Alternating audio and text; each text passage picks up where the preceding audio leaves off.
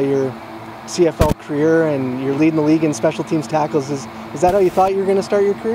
I didn't know what to expect from it all. I just came in here and told myself I'd work my hardest, and so far, it's worked pretty well for me.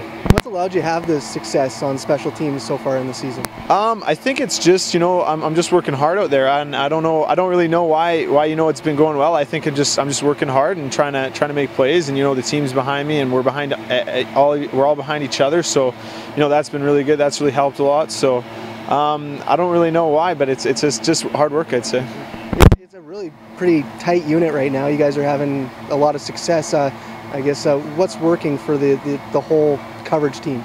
We're all good buddies. We're all out here because we want to win, and I think that's the most important thing. Is we're all here because we want to win, and so we're doing whatever we need to do on whatever part of the team that we're on.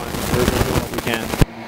What did it say to you when the Riders traded up for you in the draft? It was really special. I was surprised that I got drafted that early. I didn't think any team would really consider me for that early. So that was really exciting on its own, and it was just an amazing feeling, to get picked to come here, because it's the football capital of the CFL. So I asked Coach if you expected you to be leading the league in special teams tackles when he drafted you, and he said, "I did."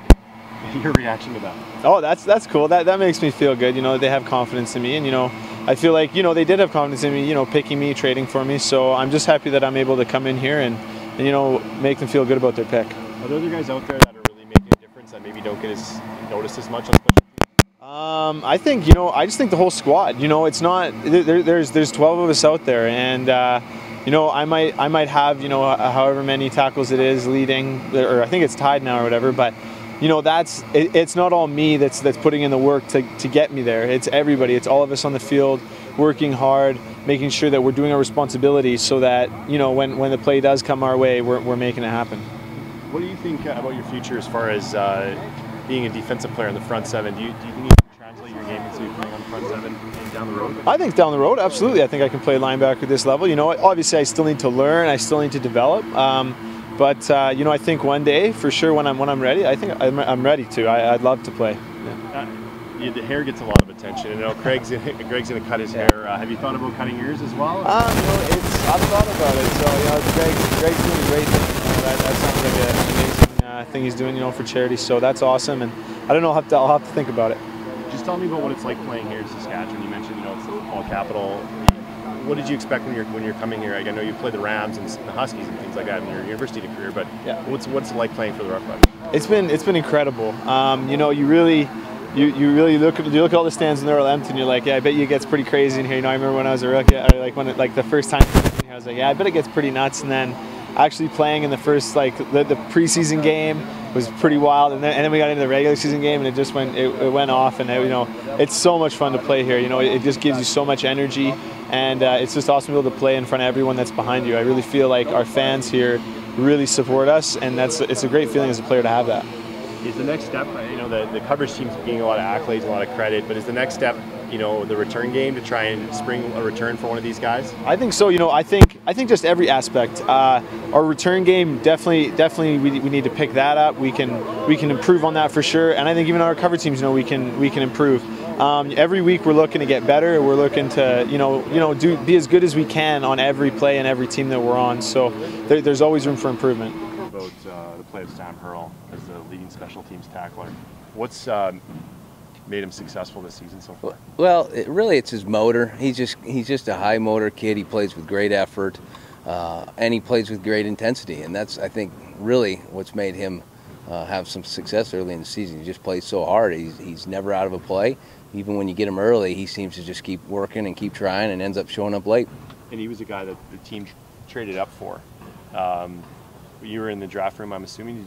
You were in those discussions maybe? What did you see in him, or what did the front office maybe see in him? Well, you know what? I got to give a lot of credit to Brendan and Craig Smith and Coach Chamberlain, because they approached me about it, and I was certainly in favor of it. But that was their move all the way, and they did a heck of a job on that. He showed some things in film that we felt would make him a good player at this level, and there was something that our personnel staff saw in him that really prompted them to make that trade. And I honestly, I was just an observer in that. I was certainly glad it was done, but I got to give credit where credit was due. And that was our management team that pulled that off. Your coverage team has been pretty solid this year, and I mean he's one of the reasons. What's made the difference for the coverage team? Well, you know, we felt like we were decent last year, and we felt like we built kind of a foundation of how we're going to do things around here, and I think this year's team has built on that and taken it a little bit further. And I think it really starts, honestly, with our punter and kicker. I mean, he's putting the ball where we want him to, and he's giving us a chance to get out and cover. And then, secondly, having guys like Hurl on the team, Newman on the team, Craig Butler on the team, you know, Abe, Chroma. We've really got some guys that really play hard up front and give great effort, take the coaching well, and have really done a good job of just playing each play as hard as they can and giving it their best. Do you see Hurl's a guy who can transition into a starting position in the front seven? You know, I don't know because I don't coach defense, but athletically, he has what you want. I mean, he's fast, he's a physical kid, he's bigger than he actually looks, he carries his weight well, and he's intelligent. So I see no reason why he can't continue to develop as a player, and if that means a starter down the road, then I certainly think he's capable of that.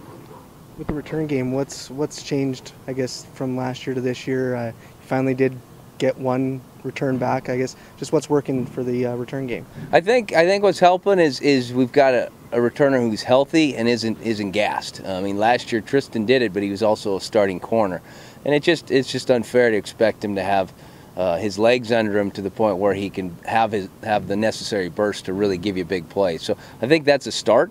The second thing is I really believe the guys up front are doing a heck of a job, not only blocking but giving looks like they're blocking one way and then blocking it the opposite. So we really worked hard this year in this training camp of changing up our schemes enough to the point where we can give guys a better angle on the block, and then we've challenged our guys to be creative and to show one thing and do another, and I think so far they've done a good job of it. How's DeAngelis looked in the first 2 days out here? He looks the same as he did in Calgary. You know, I had him in Calgary for 5 years or something like that, and he was darn good in Calgary, and he looks good out here. You know, he's an accurate kicker. He's very precise in everything he does, and his leg strength looks good right now. I mean, he's had a good couple days of practice. Do you see a situation where Chris and Sandro split the duties this season, or maybe this week? Yeah, I think there's a lot of scenarios that could play out, and again, I'll let Coach Chamberlain and management decide what they want to do. I'll just coach them up as best I can and get them ready to go. But I think there's a combination scenario for sure. I think both of them are probably capable of doing all three. But I also believe that it could be a situation where they split it in some way or another, and we'll just see how it plays out. But they're both practicing well and doing a good job.